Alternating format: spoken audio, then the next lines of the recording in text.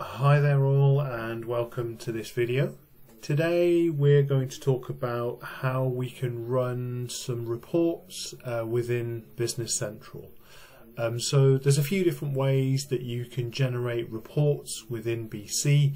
In fact, I guess there's a few ways that we can generate reports externally to BC as well, and we will get around to doing some videos on some of the different ways that you can run reports.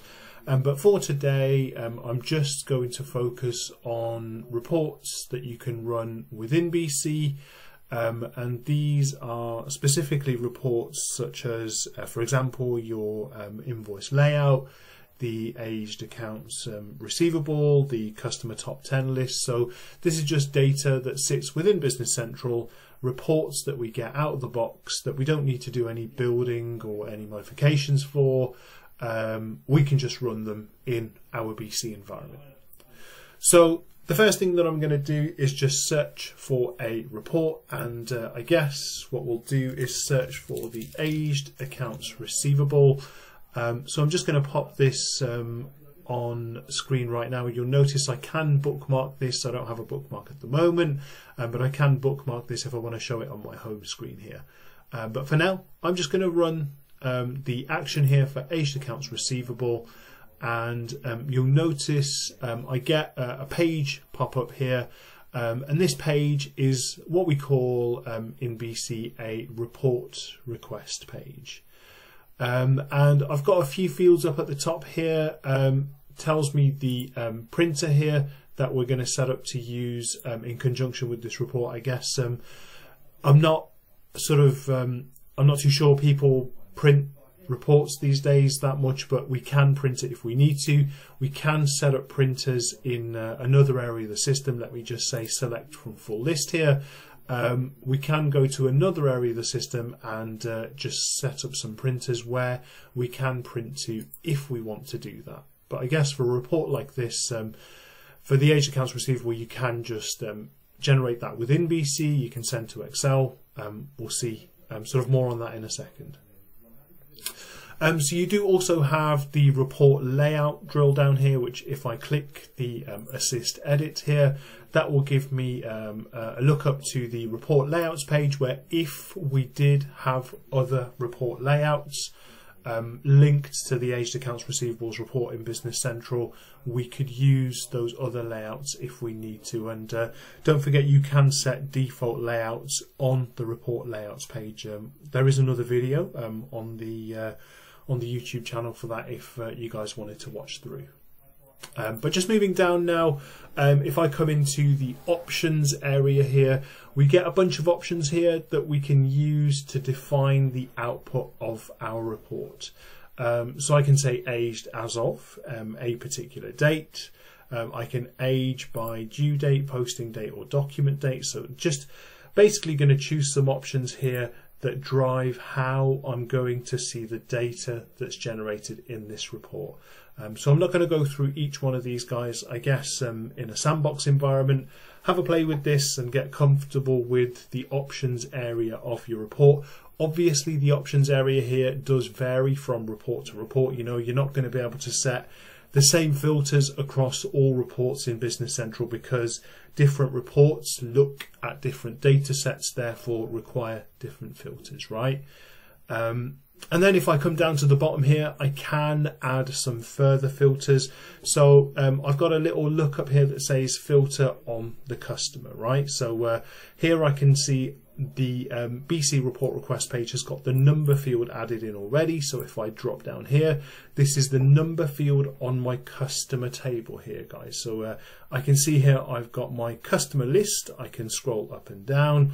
I've just got some demo customers added in here. I can also say select from full list, and that takes me to a diet view of my customers list, and I can choose a customer filter here if I want to.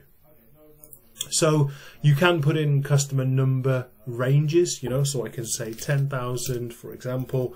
30,000, and all those types of filters. As you can see there, it's building up the list in the background. So all those sorts of filters are respected when we're running reports here from the report request page. Equally, if I want to, let me just remove this, I can add any other filter which I have available here on the customer table. So I'm just scrolling through some of the fields here so you can see we've got a whole bunch of fields that you can filter on when you're running the aged accounts receivable report. So I guess it doesn't really make sense to filter on all of these, because I guess you wouldn't just you just wouldn't do that, you know. But you can, for example, if I start typing here, I can run the aged accounts receivable report based on the payment method code of my customers if I wanted to. So it's just to show you there that I can run my report by applying different filters on my customer table, so I can choose the data set for which I want to run my report using this lower filter area here. So the difference between these sections here, options defines how the report runs, but filter is filtering the data on which the report is running. Then I also have some filter totals by, so I can add some other filters in here. Again, all of these might not apply to the report that we're running, but I've got my my customer group and my department, which are my global dimensions in this environment. But then I also have some currency filters, date filters, and ship to filters there if I want to apply those. And if I go down to advanced here, there is some information in here. It's fairly new, this, but I think it's just in here to stop a report running on for an extended duration. So for an extended period of time, just added in there to stop that going on. I'll be honest, I've never really played with this that much. Okay, so what we can do once we've finished filling in the report request page of our report, we can preview, we can print, or we can send to. So the first thing that I'm going to do here is I'm just going to say preview, and what this will do is it will generate my report in the Business Central report viewer. So you'll notice now the report has been generated. We're still within Business Central, so we've not moved out of BC, and I have the aged accounts receivable report here on screen in front of me right now. So I can use this little bar at the bottom here just to move through the different areas of the report. So if I want to go from page 1 to page 2, I can use the little arrows here. I can zoom in and zoom out using these buttons here, so I can zoom in and zoom out. If I want to fit to page on the window width, I can do it that way. I can also do it lengthways as well. I can use the select text function, so this is similar to sort of what you get within your sort of PDF views and stuff, and then you can copy and paste and so on. You do have the pan the document option, which you can use to drag and drop, but you can then just scroll at the same time there. And final two here, I can download to file, so that will literally give me a PDF, as you can see up at the top here. I can open or I can save. I'm just going to cancel that. And finally on here, I can print if I want to as well. So I don't have any printers set up on this particular environment, but I can print to PDF. So if I just click print there, it gives me my print to sort of PDF, or I can choose a printer there if I want to as well. Okay, so I can use the X here to exit out of the report that's been generated, and what this will do is it will just take me back to the report request page. Now, one of the things that I'm going to do here is I'm going to toggle the print details. So I'm just going to go back to the options area of my report, and I'm going to change one of the options here. So I'm going to say print details, and let me say preview again. And this time it's going to run the same report, but you'll notice it looks a little bit different in that I've got my my invoices, my detail behind each of the customers, whereas previously print details wasn't selected, and I didn't get that. So I guess, guys, have a play with the reports that you guys might run on a frequent basis, obviously in a sandbox environment first. I'm not going to run through each one here, but you get the idea. It just changes the way the report looks based on what we select here. Now, just coming back to the bottom, I do have the print option, so I can select print directly. And what this will do is it will print my report to my default printer, which is print to PDF. So it's very much the same thing as previewing the report and then printing it. But this time I directly said print, and it printed to PDF. So let me cancel, and I'm just going to go back to my aged accounts receivable and just run through the final section that we have here, which is send to. And this is a function which allows us to send to different file types. So I can send my aged accounts receivable to a PDF document, XML, Word, Microsoft Excel with the data and the layout, or Microsoft Excel with the data only. So it's just about choosing the correct option for us here, and then we can go ahead and press OK, and we'll get our report layout. So I just said PDF there, and what this is going to do is it's going to generate my report, and I'm just going to open my report this time, and what this does is it opens in another tab in my browser.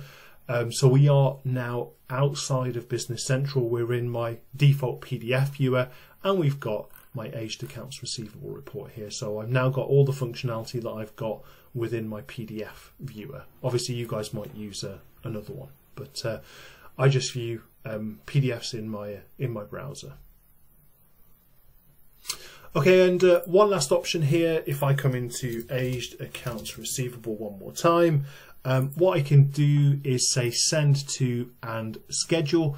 And what this does is, if you want to do this, I mean, if a report might take a long time to run, you can hit the schedule option here, and this will allow the report to run in the background. And you can pick that up later in your home screen on your report inbox. It will just generate and send to there. So just show you sort of what that looks like. So if I go into schedule, I say OK. I'm presented with a schedule, a report page, and I'm not going to change anything on there. I'm just going to say OK, but I can, if I want to, just change the output version of the report there. If I wanted to see that in a different format, I can say OK. And what this will do then, it will just give me a notice to say the report has been scheduled. I'm guessing that goes into the job queue in the background, and it says it will appear in the report inbox part when it is completed.